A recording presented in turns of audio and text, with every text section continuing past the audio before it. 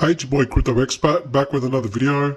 In this video, we're going to talk about some updates on some of the NFT games we've been doing. Cryptoblades Cryptozoon, Blockcreatures, Drakeball, we've got a new one, Polkamonster. So, we've got a lot to cover. Let's get into the video and let's roll that intro.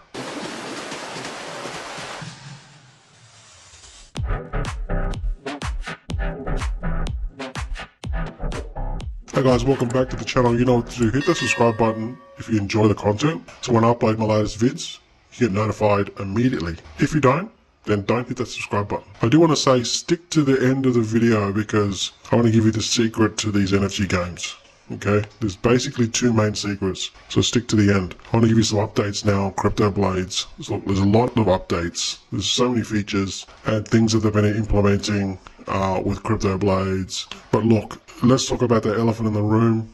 The bottom line is they've just halved the rewards again, and pretty much the gas that you're spending to have these battles it's almost you're breaking even. Like, by the time you spend your gas on your battles, you're making such little profit that it's almost not even worth doing.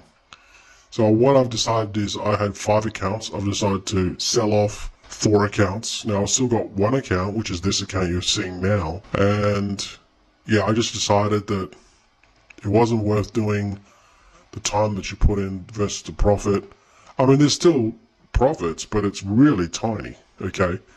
It's really tiny, so it's not even worth doing if you look at it from if you want to make money from this. Obviously, the other benefit for me is, I can do videos. That's kind of like the main thing to show you updates on it. But if you're trying to make put food on the table, unfortunately, Cryptoblades has been crushed from their own success. They just gave away too much in the beginning. 5 skill per account was free in-game, and the rewards were just massive, and people that got in early took advantage of that, made a lot of money, and now they've had to slow the rewards made it so tiny now that it's not even worth it, which is sad because, they've got such a good team. Their team, got a really good community. I don't even know how many people in Cryptoblades now, but it's hundreds and thousands, so we'll see what happens with Cryptoblades. Right now, at this point in time, I'm out. I sold off my accounts, all the characters and the weapons. I got skill and I'm using it for new projects. Speaking of new projects, this one here, Polkamonster. So this is only 2 days old, I believe. Got into it, they did a public launch, bought into it, and then started playing the game. Probably 8 hours later. Very similar thing. You buy your characters, then you battle, and you can win more of the native token. Okay, so if you're familiar with Cryptoblades, Cryptozoon, and Drakeball, then this is exactly pretty much the same thing. 1 billion supply, and this is the breakdown of tokenomics, the roadmap. You can have read of all this sort of stuff, okay? This is the game here. So, I will say, out of all the games that I've played so far, which have this style of gameplay, where you kind of battle and you win, you get a percentage rate of what you can win, I would say that this is the most, it's got the best graphics, graphically looking at it. And what you do is, you basically come here, you can buy these balls, I guess, fire, water, thunder, frost, and trouble, and it's 11,000 PK Mon, which is about $124. So yeah, still pretty cheap to get into this one, to get yourself a character. And then you just buy one of these, and then I think it just randomly gives you your character. Okay, this is one that I got here. It's called Blankos. It was a rare 2 level 1. And then what you do is you just go to fighting. Oh, by the way, I'll give you a breakdown of the ROI that I've had on all these projects in a minute, okay? So just hang in there if you're thinking about getting into any of these. So this is it here. You just come to this fighting, click on that, and then you just click fight. See, so it actually has got this kind of animated graphics, which is pretty cool. I mean, we know that it's just animated and it just does this every time. You pay gas. And then it's got this kind of like little sequence that it goes through, and it just makes it more of a game, I guess, even though it's the same animation every time. But at least they put thought into it, and most of these games don't have this. Reward, okay, so I've got 2 XP and 232 Pokemon. So it gets added automatically to your total. So what was that, 232? So that was $2.62, cool. Okay, so let's move on to the next one. This is Drake Ball, or Crypto Drake Ball, and I've done a video on this one actually a couple of days ago, so if you haven't watched that, go back and watch this video to find out how to use this, or how to play this game, okay? Every hour I get a stamina, and it takes 3 stamina to have a battle, so I can have these battles now. I'll show you actually how much I've made on this. First of all, I'll do the battle, so let's just go and do, I normally do like 90%. My win rate with this is about 65%. Sometimes more, it just depends.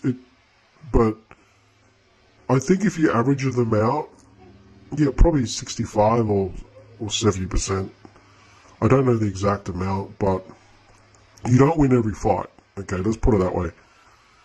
And I think it's more than 50%. Okay, so then I just won there. Now these battles here that I'm doing now, they won't be included into the ROI, because I've already done an ROI on this. So just these ones here that I'm doing now, just exclude them. So I won that one. This one is for the rare level 4. So I hope I win this, because it's double what I normally get for the rare ones. Yes, so I won that one, which was 0.95, see? So that's about 20, well, not quite 20 bucks. Probably about 17 bucks, depends on the price at the moment, whatever the price is. So that's those 2 battles, because I've only got 2 stamina in each one. I need 3 stamina for a fight. So I'm just going to wait another hour before I can fight again for both of those. I've got 7 stamina for these ones. I'm just going to play 2 games on each character. And again, normally I do the 90% one. Yeah, I would say probably 1 out of 4 battles I lose. Sometimes I lose more, but it just depends. But the winning rate's pretty good.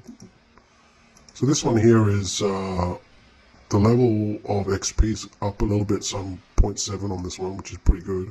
And I might do 70%. I'll be a bit daring on this one. See if I can squeeze a little bit more out of this one. Obviously a bit more risk. I've only got a 70% win rate. Oh, I did win, so 0.89. So yeah, this is almost getting up there now. I've got 2 more battles here. Let's go 90% battle. So you're gonna pay gas every time, which is about 35 cents, 40 cents or whatever, just depends. So I lost that one, see I lost. Yeah, I've got 1 more battle, enough for 1 more battle, so I might do this 70% one. Sometimes when I lose, I just try to double up again on the next one, if that makes sense. Okay, so I don't know what that's doing. Maybe, I don't know, I'll just try this one then. Oh, 90% worked. For some reason, 70% didn't work, so just do 90%. So it worked, and I won 0.6 of a D-ball, which is, let's see, $17, and I won 0.6. So I won like, what, I don't know, do the maths on that. $8, $9, I guess. So that's not too bad. So if you exclude all the fights that I just showed you, okay, this is my ROI on my D-ball in just 3 days. So these are all my rewards that I've earned. I've taken a screenshot of every single one of them, and I've added them all up. And this is how much I've made. In 3 days, I've purchased 4 characters, okay? So each character costs 21 D-ball. And so far, the rewards, I've made 49 in D-ball rewards. So if you look at the what I purchased, which is what, 84, and then you look at the rewards, I've made 49 back. So I initially purchased 2, and then I purchased 2 more. So it's kind of like the reason why I'm kind of like not in profit yet, because of the 2 that I've purchased later. Otherwise, I would have already profited from the first lot. Okay, so I'm still down about 30 D-ball, give or take. Plus, if you just add the ones I just won now, which is about, I don't know, 3 or 4. Yeah, I'm probably about 26 D-ball down. But I'm sitting here as 17 D-ball, but only because I haven't sold them yet. I'm just waiting for it to go up, and then I sell them off. You know, I kind of just sell them when they hit the top. So I'm still about 26 D-ball down. But this is only my 3rd day, and I've got basically 4 characters. So I'm thinking about buying some more characters, simply because it's so profitable right now. And I'll show you the numbers in a second, okay? So Blockcreatures, this is the one that I did a video on, would have been probably the last video, I think. But this one is a little bit different to D-Ball and the other ones. This one's really much slower. The ROI in this one's well over a month. It's really slow earning. And you can see the actual moolah rate down here. It's 0.12 for an epic. It's this experience level, right? So that's only 0.12, and you get 3 fights a day. Every 8 hours, you gotta hit this train button and you can win or lose. And I would say the win rate on this is probably about 50–60%. So you can see how slow this is. It's much slower. And then here, obviously this one rare, it's less, 0.166. And then as you go down to uncommon and then common, it gets less and less. See, the rate from uncommon is only 0.09. 0.09, and then the common is 0.08. So you can see how it's going to take a while to get your money back, alright, to break even. Because if we go to mint, it costs you 5 moolah to buy and 15 moolah for a power up, okay, which gives you more boost. So, you know, you can see there that it's clearly going to take a while, and that's not necessarily a bad thing, because it just means the game's slower, and it just means it'll last longer. The thing with this one is there's not many people it's not really a game that's really popular at the moment, even though I made a video on it, and that brought in quite a few people, but in the grand scheme of things compared to other ones, I mean, even Polkamonster is newer. It's only like 2 days old, and it's got more people playing that game compared to this one. It's, I think, about a week old. It's got less people playing it. So this is not necessarily a bad thing. It just means your ROI is going to come back a lot longer. It's going to take you longer. And, you know, we've seen with CryptoBladees what can happen when you give out too much in the beginning. Your profits are gone to next to nothing. Okay, so you just got to pick which one you want. Do you want fast? Do you want slow? Are you willing to wait for your ROI? You know, these are all the things you got to consider. So that's Blockcreatures. Cryptozoon, you know, I'm really liking this one now because they've had audits, they've had new features come in. You know, the FUD's still kind of gone, I guess. It's, you know, they did an upgrade, which people FUDing in the Telegram. You know, it's just all this stuff that people don't, they get upset about, which is, you know, it's just normal. But this one is still pumping them out, like it's doing well. So I might as well fight, because I've got some ones that I can fight with. So let's do the slime one first, because I can do one with slime. I always pick 80% and it tends to win it. Every time I use something else, I never win. So hopefully, touch wood, we can win with this one. Alright, cool. So I've got 110. It only gives me 1 fight. And now I want to use this golem, which I've leveled up as well. So I've got more experience points, which has brought me to the next level. They had this old pending rewards kind of thing. I'm not really exactly sure what that is. I'm probably going to cash this out. Well, I'm going to wait 3 days before I can claim this now, but they're going to give me a 15% tax. Let's just do this one here. I'll do for 70%. So Cryptozoon it's been really good, this one actually, because it's not as big as CryptoBladees, and the revenue was still really good.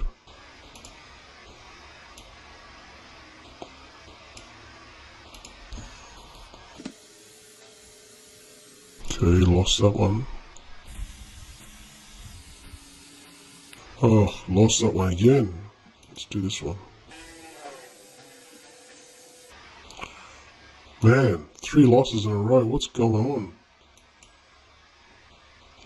So I didn't do well at all with that one. Anyway, I won 2 and I lost 3. So anyway, it is what it is.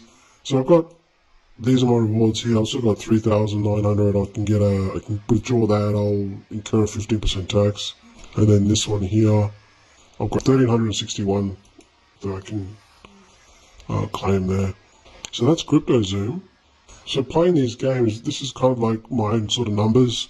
Again, you know, I got in at a different time at a different price. I've also got, you know, different characters, and, you know, I'm at a different ROI, different stage of the game as well, okay, and also the holders. So there's so many variables. You really can't compare my results with your results. It's literally, you simply can't, because I'm just in a different position and I started the game at a different time. But basically, from what I'm looking here, my ROI with CryptoBladees, I would say never. If you're thinking about joining CryptoBladees, I wouldn't do it now. Maybe when they start to implement, they've got some new things they're going to implement.